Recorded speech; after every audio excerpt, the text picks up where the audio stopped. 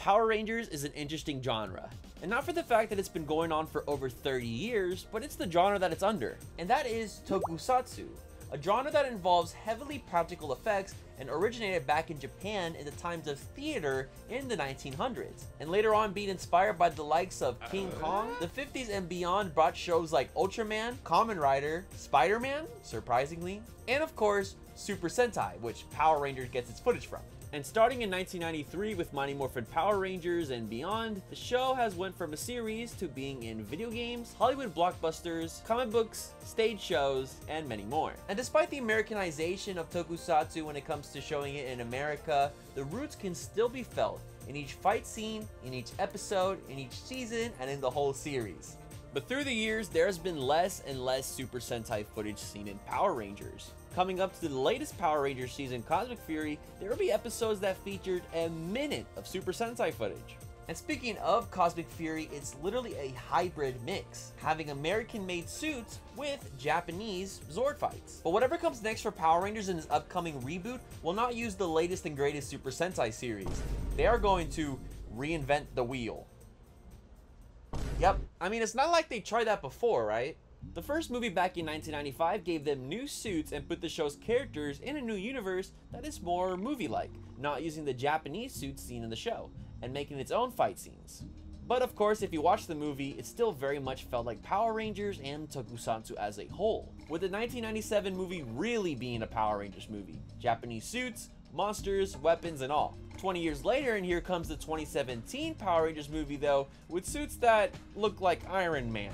The Rangers aren't really using their morphers at all to transform, and only one Ranger, the red one, has a weapon. Also, the Zords look different from each other, and they're very machine-like, and there's no way you can make that look like a good toy. The movie just simply didn't hit the audience that it was looking for, but the TV series is also flopping too, so the whole franchise is just going downhill.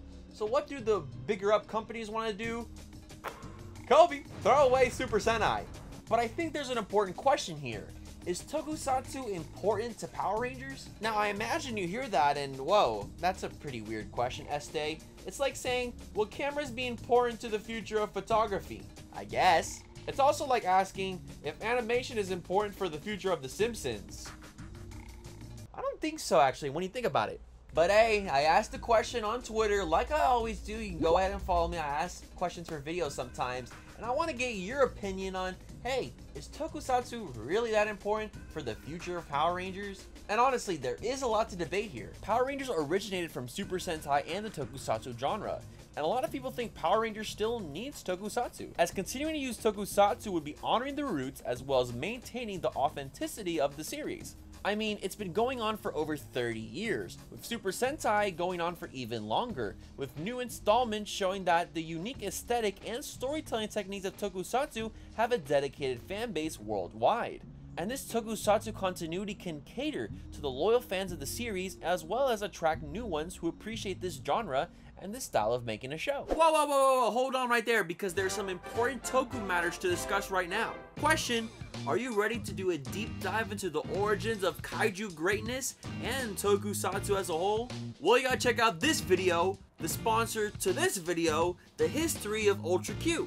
Join Marcosatsu, Mako, Keza, Thomas Jujubi, Dawnbreaker, and myself as we sit down to explore some of the most iconic and fan favorite episodes from the show that kickstarted the entire Ultraman franchise. Ultraman is kind of like the granddad to Power Rangers. They're like the big unk. I'll actually be talking about episode 3 of Ultra Q, A Gift from Space, one of the series' most intriguing stories involving mysterious alien artifacts. Now, whether you're a longtime fan of Ultraman or have seen Ultra Q before or know nothing about this show, which I don't blame you, I didn't either before I started, trust me guys, the video is a must watch. There is definitely a lot to learn there. So go check out the history of Ultra Q over on the Marcosatsu channel today. It's definitely an ultra ride. That pun wasn't even that funny, I guess. Back to me! Tokusatsu as a genre is great to look at. It's great visually. It's great how they do some of the action stuff. And I love it. Guilty pleasure. Actually, full-on pleasure. Got our first comment from Will here who says, Power Rangers was Tokusatsu for a Western audience and the Western world loves superheroes and spandex. Like Marvel and DC. I mean, hey, put anybody in a Superman suit and they gonna stick their tongues out for it. I don't know. Tokusatsu will always be important to the brand and legacy of Power Rangers. Take out the Tokusatsu component and what do you have? I'm not sure. Saved by the Bell? And fellow YouTuber Kezi here says, I personally think Tokusatsu will be and always has been important for Power Rangers. If we didn't have Toku and Sentai, we would never have Power Rangers. There will always be fans of PR no matter what happens, even if the blinds between PR and Tokusatsu blend even more. Now it is true, obviously, without Super Sentai and Tokusatsu we would never have Power Rangers, but you know, we're in America, USA, and Western companies and capitalism, money, and we need something new to do. Not depending on these people, you know, so you can see why they just want to drop it, but I'm here to defend, like, hey, Toku is important. Tokusatsu as a genre is very cost effective. Recent seasons of the show like Dino Fury had a cost of $18.9 million, with $7 million of those dollars being from New Zealand film grants, which has kept the show filming in New Zealand instead of the expensive Hollywood streets since 2003. Compare that to other superhero shows like The Flash with a rumored $50 million budget per season, or as recent as the Superman and Lois show that cost $95 million Canadian, which is about $70 million US. So what if Power Ranger has a less budget? It makes sense. You're reusing Super Sentai elements, you're reusing the suits, weapons, swords, monsters, and what do you gotta do? Build a set here or there, cast a few teens, fly them out to New Zealand. Maybe we'll make the show tomorrow. And you know, apparently this is supposed to help make a higher quality production, you know?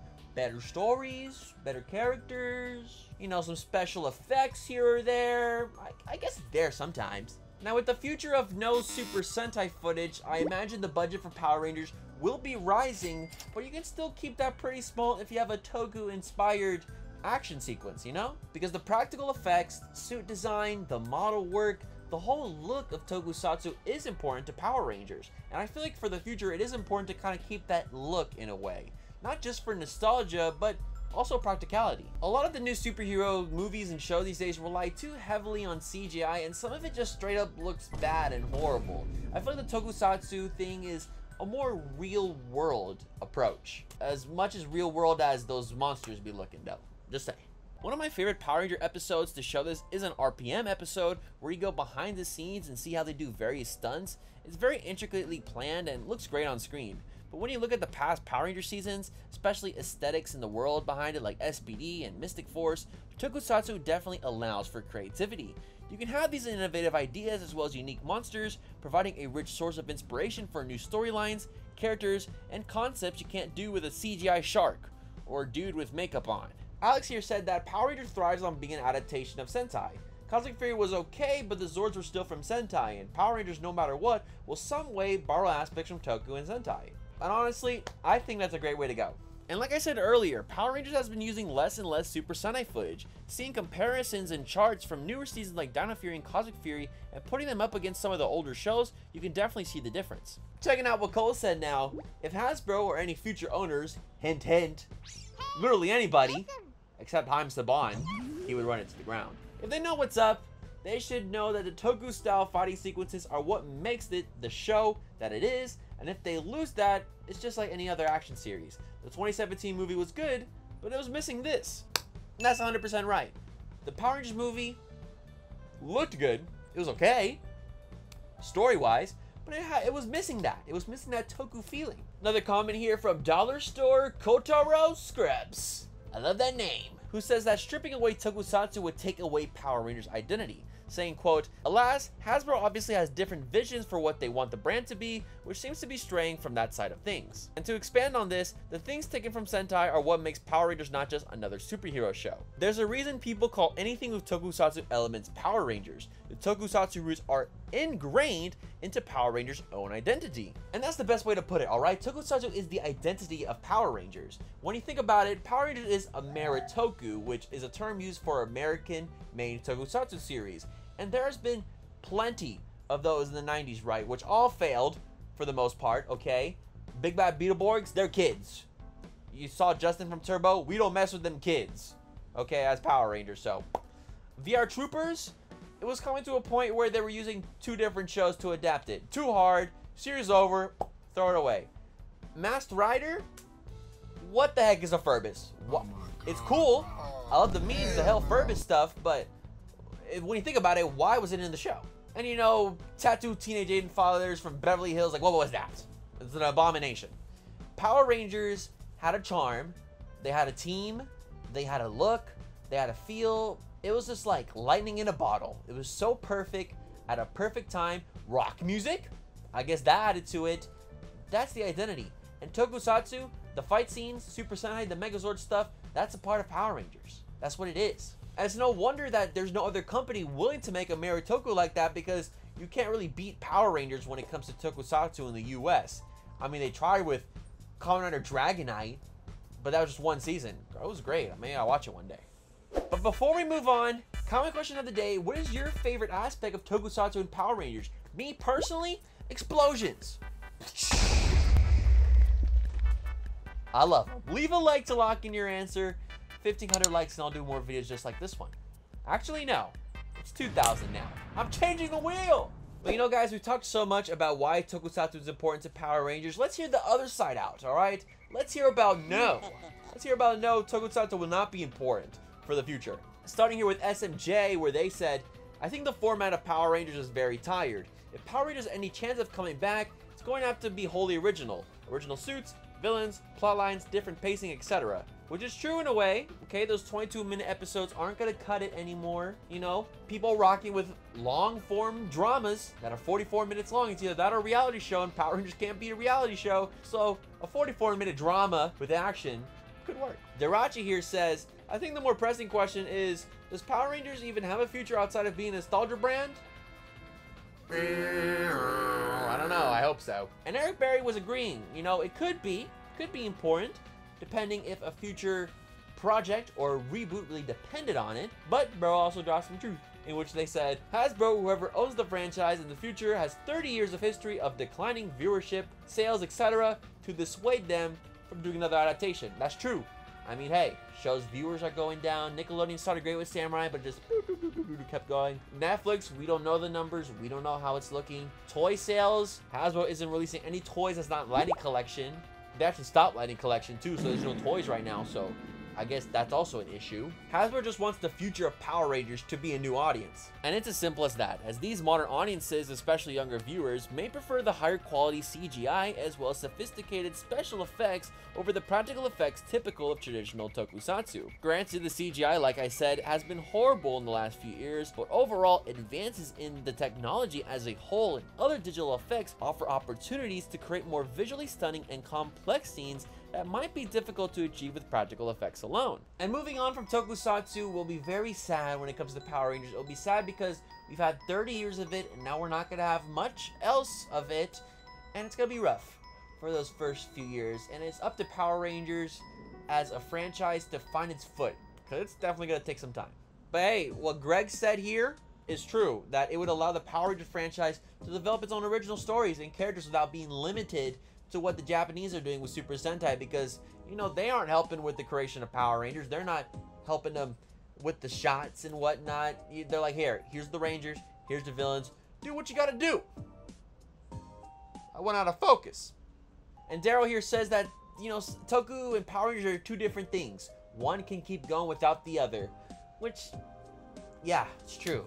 It's a thing. And this definitely can lead to more creative freedom and innovation if given to the right team of people. But this team would have a lot to do though, trying to create a distinct identity separate from the Tokusatsu origins that would make Power Rangers stand out in a crowded superhero market and potentially even appeal to a broader audience at all. And we know Power Rangers has been a joke, a big joke, capital letters, J-O-K, joke.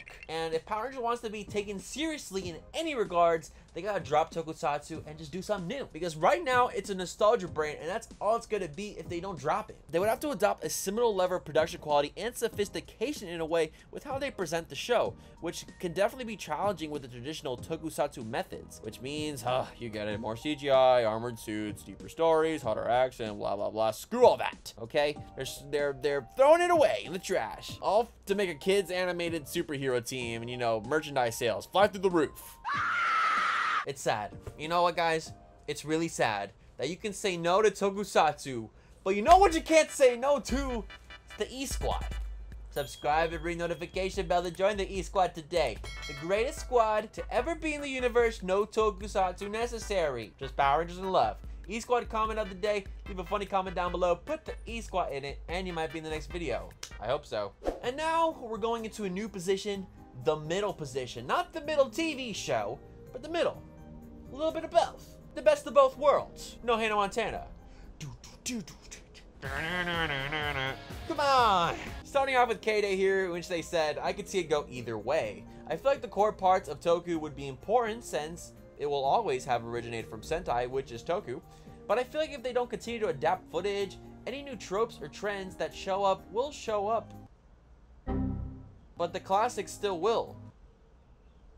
Actually, K-Day, I kind of don't get what you said, but I kind of also do get it. A hybrid approach that integrates tokusatsu elements with modern CGI can cater to both traditional fans as well as new viewers. Tokusatsu elements can be used selectively in scenes where practical effects and the stunts are most effective, while more complex visual effects can be handled with CGI. And a big example of this can be seen with the Super Sentai show happening in Japan. King Oger, King of Kings! I just saw the show, review coming soon, but they filmed basically the whole show in a dome. In a green screen dome, green screen room. It's all CGI, the backgrounds and everything, but it's still Toku. They're still doing Toku stuff in the room, in the green screen room, but it's all CGI. It's all special effects. They're still keeping the suits, weapons, and monsters in a way the same feel that Tokusatsu always has been. And I feel like Power Rangers could adapt it and make a King Oger-like show the Power Rangers way and having its Tokusatsu elements, and I feel like it can still work. This can optimize both budget and visual impact while also creating a visually rich and engaging show, offering variety and maintaining viewer interest. King Oger is definitely the best example of this. It even has CGI Megazord fights, which still look well and fit well into the whole Tokusatsu thing. And in the past, Power Rangers has been seen to collab with, the people who make Tokusatsu in Super Sentai, whether it be Toei or Bandai, the people who make the toys, or Plex, to help make new suits, new helmets, and new elements for Power Rangers that fit within the Power Rangers universe, but are still Tokusatsu in its roots. So that'd be a great idea. Also some cultural exchange, have a little bit of the Japanese, help co-create the show, give it the American look, and it would still work. Like how Panic said, if Ultraman has anything to take by it, having stuff like cartoon movies and comics, while important to the growth of the brand, doesn't hold much importance as the main show itself. The accessibility and production of newer Ultraman shows grows its popularity, making it relevant. And Don here gets the cherry on top, saying that hey, Godzilla and King Kong are very much Tokusatsu, just with a Hollywood budget. And that's what we gotta do, folks. Embrace tradition, but also honor the modern, the modernity. Is that a word? By respecting those Tokusatsu roots in the future with the live action shows or other mediums like cartoons, they can still honor the show's heritage while allowing the creative evolution to keep the content fresh and relevant for all ages of the show. Whether it's keeping a suit design or a monster and, adding some CGI parts to the monster, CGI sets and rooms, there's a lot where you can do, where you can combine Toku and CGI together, and I think it'll be still cool. Hype Art said, I think they should use it as a template so they don't have to pull designs from it, albeit maybe they should defo use them as a main source of inspiration as the Toku side makes it what it is. That's a fact. But at the end of the day, you know what it comes down to. If they're smart, yes. If they're Hasbro, no. And I know there's somebody in the comments gonna be like, hey, Este, what about season 31? Why don't we just do what we always do? Well, you're gonna end up being in the Power Rangers waiting room all day. And that's not going to be fun, alright? Let's do something new here. I'm a fan for change. I hate when something is over, but I love the thought of something new, and Power Rangers need something new and fresh, but I feel like Tokusatsu still has a place in it. But what do you guys think? Does Power Rangers really need Tokusatsu? Let me know your thoughts and opinions in the comments down below. Thank you so much for watching, and thank you everybody who participated in the Twitter question. Don't forget to follow me over there on Twitter, ddonfuego. I'm also on Instagram, not Don Fuego. Have a good morning, evening, afternoon, wherever you're at. And of course, and as always, stay awesome, everybody.